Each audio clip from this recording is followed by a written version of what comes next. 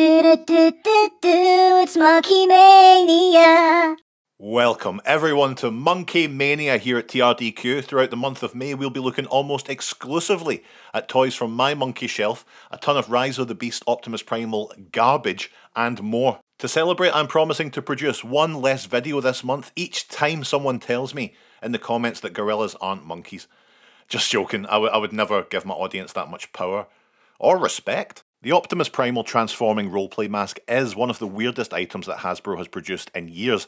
A techno-organic gorilla mask that transforms into the robot mode of Optimus Primal. Now for me, being such a big fan of both gorillas and Optimus Primal, I needed to have it. But I can definitely understand someone like you looking down your nose at something like this.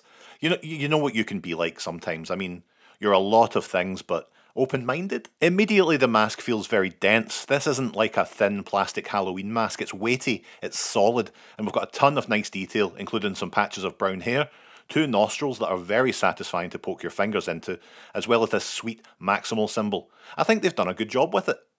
Turning it round, you see pretty much what's going on for the transformation, and there he is, Optimus Primal, all cooped up and cozy. We've got a nice soft plate to rest your nose against, and this very generous elastic strap. I say generous as this even manages to accommodate my big melon head. It's definitely still a toy mask for children. Don't expect this to be your Halloween costume this year if you're an old man like me, but it doesn't fit terribly. My beard does poke out of the bottom though to complete the gorilla look, which is very welcome.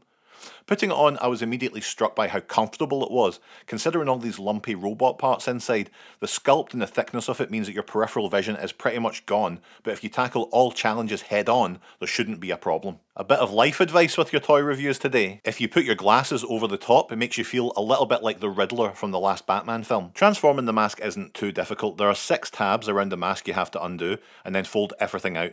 The arms come down, the legs swing around, and that lets you shimmy those feet out.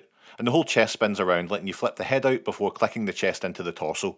And the elastic strap dangles loosely beneath the chest like a badly fitting bra, which must be awful for his posture. Now, we'd all expect this toy to be the absolute pits, wouldn't we? You might expect something that's overpriced, it's flimsy, cheap feeling, but honestly, it's maybe not the best incarnation of Optimus Primal we've seen, and it is a little bit overpriced, but it's solid, it's balanced, it's posable for something that you wear on your face. You plonk him down, he stands up. That's already better than a ton of movie toys we've seen in the last decade or two. Tight joints, a fun face sculpt, it's good. And there's an opportunity for theatre of the mind stuff too, with these wings at the back. Of course the nostrils, they can become boosters.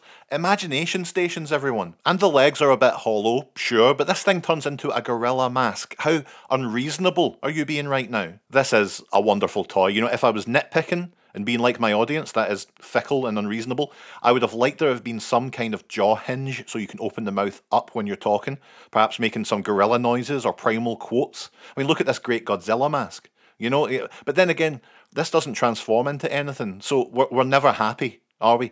Maybe if we all buy this mask, they'll make some kind of deluxe one with lights and sounds. Yeah, definitely buy this mask as an investment in the future. Okay, bye.